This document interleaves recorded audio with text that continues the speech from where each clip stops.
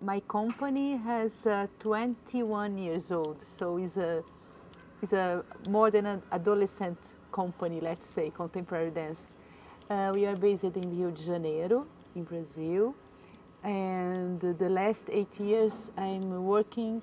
I try to make a project, develop a project in one of the biggest favela in Rio de Janeiro. I don't know if people know what favela is. It's a slang in English, and favela, everybody I think knows what does it mean.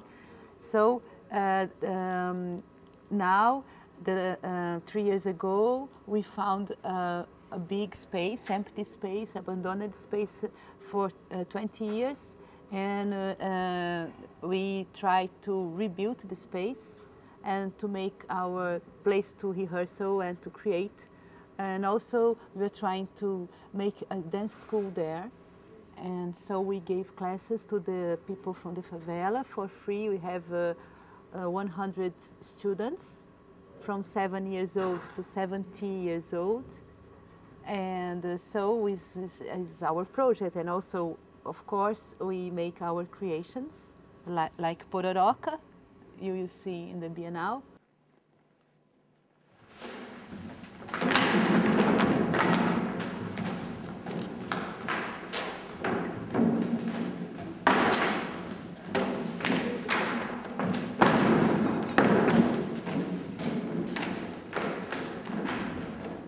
Pororoca is a word from the Indian language, one of the Indian language of Brazil, Tupi, and means that the meeting with the water from the sea and water from the river, especially in the Amazon River. So there is a natural phenomenon, and when the water from the sea enter in the river, and it's a big thing because, of course, Amazonas is a huge river, and it makes a wave, 12 kilometers wave, that enter into the river and destroyed everything.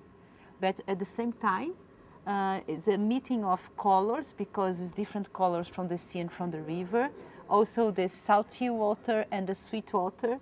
And also it fertilizes the earth around. So it's a very, I think it's a metaphor for our work in the favela, and because, and also a metaphor for the meetings we have in our lives, I think.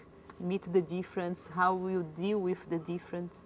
So this is the basis of Pororoca, is the meeting of the other, the meeting of difference, and how can we deal. We are 11 dancers, so we are on the stage, trying to find a solution to be together all the time, fighting, loving, laughing. So it's a little bit like this. It's apparently chaos.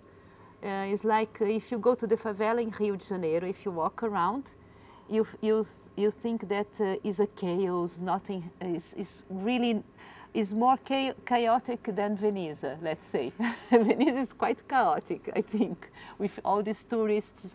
It's a little bit, I feel a little bit, there is something to do with Venice. I don't know why. Maybe because the favela is something to do of the very old times, because the streets sometimes are like here. I feel a little bit like the favela, completely in a different way, but there is something. All these tourists also walking around, and there people from the favelas walking around on bicycles. There's no bicycles in Venice, so, but there is boats, etc. It's a mess in Venice.